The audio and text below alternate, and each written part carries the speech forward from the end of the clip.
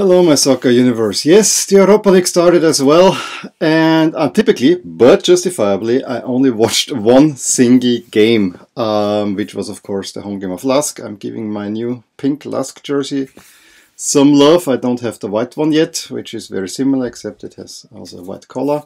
Other than that, it's pretty much the same thing as this pink one. Black one's here. How do you like my background here? I chose all the Europa League teams this year, which are only 4. But I chose 2 that I have double jersey, which is Lask. Well, Lask I have more than double. We have 2 Roma jerseys. And we have Arsenal and United. So that's the background for the Europa League.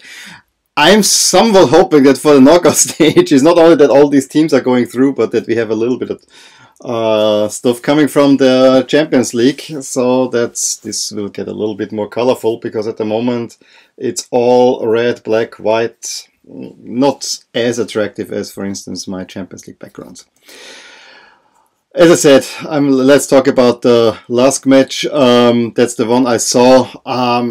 I was not there, don't have a babysitter for the matches, and I was so happy that they all played at 7, but unfortunately, yeah, my mom, who is usually watching the kids, Thursdays are her day, so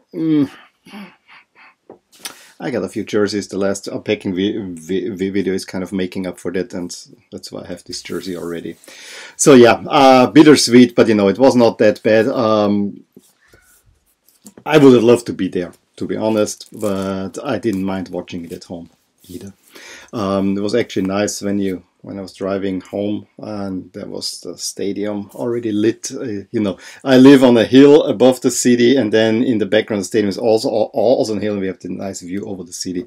Was a really nice view, and funnily enough, that was already in the morning happening. So morning and evening, they had the floodlights on for the entire day.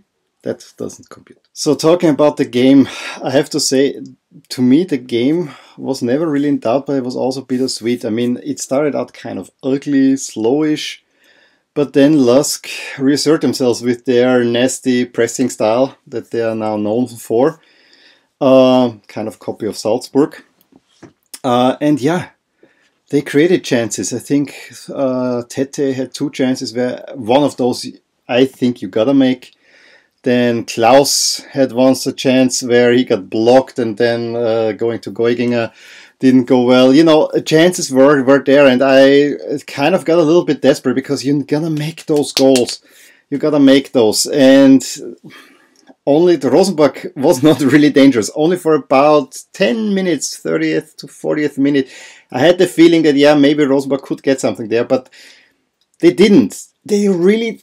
I don't know if they had a shot on goal, and if they had, it was a minor shot on goal, and then it got to be from a dead ball situation where then Lask makes the 1-0 right at the stroke of halftime. Michael in Holland with the hip puts it into the net. He was near the near post and puts it into the net. 1-0 at the half, and right after the half, Klaus has to make it 2-0. Absolutely has to make it 2-0. He's clear in front of the goalkeeper. He wants to lob it over and misses by a hair. That could have sealed the game, and it kept me on the edge for most of the rest of the game, because it was only 1 goal and they never could make the second one. They had beautiful combinations even at times, but the second goal didn't want to arrive.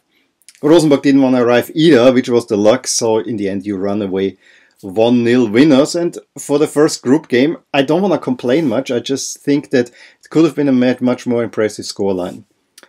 Much more impressive is what I have to say about Wolfsburg, though, who played at Gladbach and completed a perfect start for Austria into the group stages. Probably the best start of Austrian teams that I can remember personally, with all 3 winning, and emphatically so. Salzburg 6-2. Lask not so emphatic, but could have been emphatic, 1-0. And Wolfsburg went to Gladbach, Mönchengladbach in Germany, and won 4-0. That result boggles my mind. Wolfsburg is a small town in eastern Carinthia, so in southern Austria. they cannot even play their home games at home because the stadium doesn't allow that. They want to go to Klagenfurt, the capital of Carinthia, where we have a beautiful stadium, but don't get me started on that one because there's no team actually playing in there, and at the moment they have a forest in there. It's a nice installation. I actually see a little bit of value in there, and because there's no team playing, they didn't know that Wolfsburg will qualify for the Europa League. There was just no one talked about that once this was decided. So they have to play in Graz. But the stadium actually looks interesting with the forest in there. They play a similar style to Salzburg and Lusk, which completely exposes the Viennese teams, I have to say, that have more money than any team but Salzburg. I mean, it's basically Salzburg has twice as much as Rapid and Austria, with twice as much as at least twice as much than the rest of the league, and they are in absolute shambles at the moment. Has to be said. So it's kind of nice that the smaller teams are taking away the excuse from the big Viennese teams that, we don't have assets and we'll never be able to compete with Salzburg. If you do good work, you could compete with Salzburg. I'm just saying that. But Salzburg showing that if you have an identity and a clear plan, you can be successful, because Salzburg is piling up points in Europe for years against teams that should be bigger, and now the Lask and Wolfsburg are doing similar stuff in Austria, so a shift will have to happen. Absolutely incredible. I mean, the Gladbach coach is even Marco Rose, who has been in Salzburg up until the end of last season, who knows Wolfsburg, and they still cannot get it. Sean Weissman in the third minutes just taps the ball in. Leitgeb in the 31st, really nicely taken goal, 2-0. Ritzmeier, that was a little weird one, slams it in the net, 3-0 at the half, and Leitgeb completes the Gladbach disaster in the 68th, 4-0. And the funny thing is, I didn't watch the game. I said I went to bed. I decided I better get a good night's sleep, because I was already kind of shaky from watching all the chat, everything, and having one night not so good sleep was good that I did that. But I was dreaming about that game. It is, if I don't watch it, I have this in my dreams. And what was I dreaming? That Wolfsburg makes it sensationally 4-0, even 5-0 at Gladbach. 5-0 was in there. I dreamt that. I cannot believe that. And then I wake up in the morning, rolled over in bed, and I said, okay, let's quickly watch the highlights and see how Gladbach is beating Wolfsburg and that they win 4-0. I cannot believe it. Absolutely incredible. So what I want to do is I watched the big highlight show. I saw from every game. I saw every goal, but don't expect me to remember all that now. But I'm running through the results group by group. And to me, the biggest result was actually the second one that you have here on the screen, which is Apoel losing at home to Dudelange. Dudelange, we say in German, I think in Dutch they say this as well. And it was an absolute crazy game. Dudelange had a 1-0 lead at the half, double it shortly after, make it 2-0. Then within a couple of minutes, Apoel scored 3 goals to turn around, 54th, 56th, 58th. They score goals to make it 3-2. But in the 71st, Dudelange equalizes and they get through Sinani a very late win. Their first win for a Luxembourg team in an Europa League group stage away to Apoel. And I remember Apoel was actually in the Champions League playoffs. They played at home a 1-1 against Ajax. Or 0-0. 0-0, 1-1, something like that. So that's not a bad team. So absolutely stunning result. And honestly, the result of the evening. Sevilla had much less trouble in Karabakh, where I only thought the weird thing is that the camera perspective was kind of low. The second goal of Sevilla, a really nice one, lob over the keeper. One to watch out for. Then we had Dynamo Kiev in Group B, winning against Malmö 1-0, and Copenhagen getting a 1-0 over Lugano. From Switzerland, of course. So that is kind of an even group. I'm not gonna go through standings at this moment because what's the point? Honestly, you can compute it yourself. Basel with a really surprising result to me, and always have in mind, Lask beat Basel in the Champions League playoffs. Not in Champions League qualifying.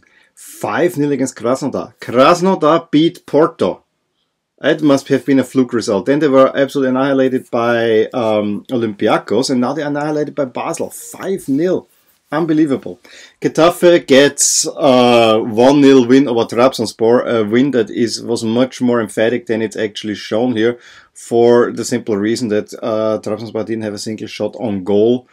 And yeah, that's Getafe gets the goal. In Group D, we talked about Lask's workmanlike win against Rosenborg. The other game was actually quite a good one between PSV and Sporting, where PSV took a lead through Marlen, and then even own goal made it 2-0. Sporting got back into contention. Sporting actually wearing quite interesting jerseys through a penalty late in the first half, so it was 2-1 at the half. PSV then took through Baumgartel. That sounds a very Austrian name, I have to say. Have to check where he's from. In the 40th makes it 3-1, and only a late goal was a little bit too little too late for Sporting. But I think this could be an interesting group. Group E. Cluj turns the game around against Lazio. Took an early lead, but then completely lost control of the game. I think there was a penalty, and then the second goal was a shot that went onto the bar and from far out in. So that was kind of a surprising result. Rennes Celtic ends 1-1. Then nominally the biggest game of the evening, I think, was Frankfurt against Arsenal, which for the longest time was a very open affair. Absolutely open affair with both teams having chances. And Frankfurt created many chances. I think someone even said they never has Arsenal given up as many chances. Arsenal playing, of course, with a B team, except for, I think, David Luiz was in there, Aubameyang and was there, Pepe. Let's quickly check the lineup. I think that's what I saw. And it has to be said, Frankfurt didn't take their chances. Xhaka. I mean, it was Xhaka, Luiz, Aubameyang, Pepe came a little bit later, and Torreira was also playing. Arsenal takes the lead through Willock because Frankfurt wastes their chances. Not that great chances, but they did waste them. In the second half, Frankfurt again trying. It was open, Arsenal also having chances, but right at the point when you really thought that Frankfurt might find a breakthrough, they get a red card, and that is then exploited by our Arsenal, who get 2 goals in short succession from Saka and Aubameyang. Group Standard Liège against Guimarães 2-0, and Porto wins against Young Boys more emphatically than the scoreline suggests. Young Boys only had the penalty, not many chances. I think Porto ran away as comfortable winners. We had then Rangers beating Feyenoord 1-0, Espanyol Ferencváros 1-1, and then there's another really big and somewhat surprising result with Ludogorets Razgrad beating CSKA Moscow 5-1. Even more remarkable because Moscow had a 1-0 lead at the half, and then Ludogorets just rolled over them 5-1. Ghent against Saint-Etienne 3-2. Absolutely crazy game. There were goalkeeping mistakes in there. I think the second goal for Saint-Etienne was a very enjoyable game to watch from the highlights, and the highlights said this was a fun game to watch. I think Ghent had a 2-0 and a 3-1 lead, but Saint-Etienne wouldn't go away. Oh no, I think Saint-Etienne equalized, and then it was 3-1 for Ghent. In the same group, Wolfsburg gets a relatively easy win, 3-1 over Alexandria. Not many people there. They just made it over 10,000. They had also a lot of fun Instagram posts saying that, yeah, we're allowed to put alcoholic beer and all that kind of stuff, that you can come and blah blah blah. Didn't really help. Then the group with Wolfsburg, Gladbach 0, Wolfsburg 4. Still cannot believe that.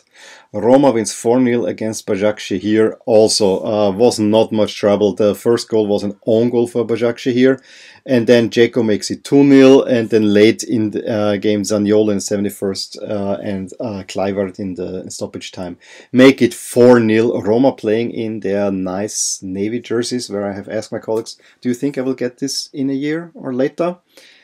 I actually really like this jersey. There's just the color is a little bit putting me off, I have to say. But you know, this would be a Roma color that I don't have yet, similar to the yellow one that I had last season. Wolves losing at home to Braga. That was a surprise. Slovan against Besiktas was also one of those crazy games. Do you remember Loris Karius? Yep, he plays for Besiktas now. And made an incredible mistake, basically blocking his own defender so that Slovan can find an easy 1-0. 1-0. Besiktas gets back into the game and leads at the half 2-1 and then completely crumbles in the second half, loses 4-2. United gets a glorious 1-0 win over Astana. The more interesting game was definitely Partizan against Alkmaar, where Alkmaar took a lead. Partizan, also thanks to a red card to Alkmaar, turns it around 2-1, but Alkmaar still gets the equalizer. That was the Europa League yesterday. Lots of action. I'm afraid that the way things are going, I will always watch the last game. So groups A through F, I will only see highlights in the morning if I get the chance. And given my daughter's schedule at school, there is a chance for that. And other than that, yeah, I will watch the conference for the other groups. Let me know what games you watched, which games you liked. Give me more info if you have. Drop a comment below. Give me a thumbs up if you enjoyed this video. Subscribe to my channel if you want to see more videos like this. And I will have an interesting collection video coming up for you too. So up until then, bye. Hey there. I hope you enjoyed this video. And if you did, here are some videos and playlists that will be of interest to you too. Also, please consider subscribing to my channel as it will keep you updated with all things that are rotating in my soccer universe. With that, I wish you a wonderful day.